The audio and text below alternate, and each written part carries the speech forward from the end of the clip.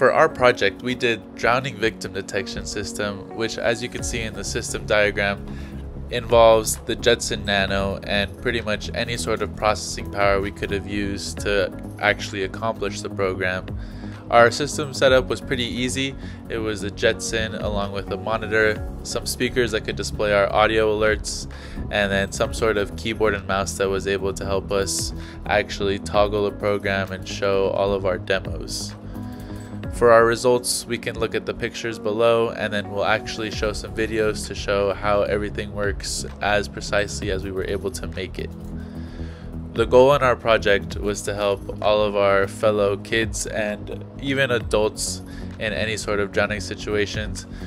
We wanted to help augment the sort of preventative side of lifeguarding and any sort of drowning help in any sort of pools, beaches, even if we could get into that sort of range, and even house pools, casino pools.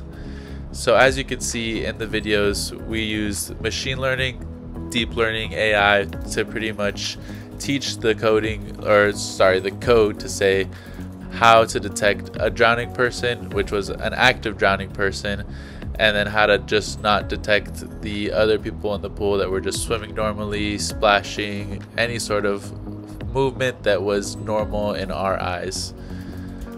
To do this, we used TensorFlow and OpenCV, and then pretty much had hours and hours of video that was used to help train the program and to make it as, so to say, perfect as it could be.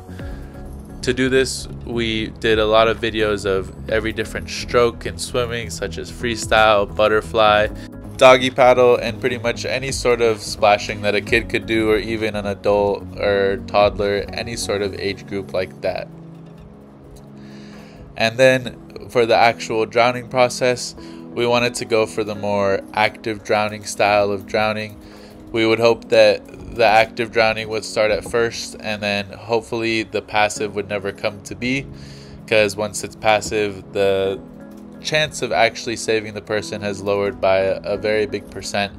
And we would hope that this was more of an augmentation for lifeguards, so that they would easily pick up any sort of misses that they would have. Going off of that, this seemed like a very important thing to us, because me and Steven, so Rudy and Steven, were actually lifeguards before, and Rudy, me, am still a manager at the Venetian Resort. So I've been able to see a lot of possibilities where lifeguards are either too tired, they didn't sleep well, they were partying the night before, or they're even not just paying attention, zoning out. It happens to everybody. So this is a little wake-up call to anyone that could be missing something as important as someone drowning in the pool right in front of them. Not only that, but it could be used in houses. This could be set up to an actual app that could alert you.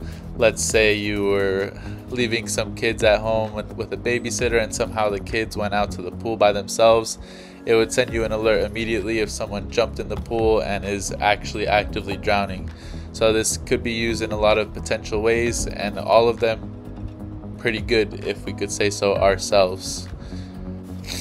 Some of our competitors, LinkSite and SiteBit, have actually incorporated some of the things we are trying to do in, let's say, a beach setting or in Olympic-sized pools, but we thought that what we did is more of a broader area coverage. And we do live in Vegas, so casinos are pretty much all over the strip, and almost every single casino has some sort of pool area. So this would be perfect to incorporate in any of those areas that could be deemed necessary. Not only that, but we would like to also have a lot of propositions on how to increase the coverage for our system, such as possibly going into the little verse of underwater cameras.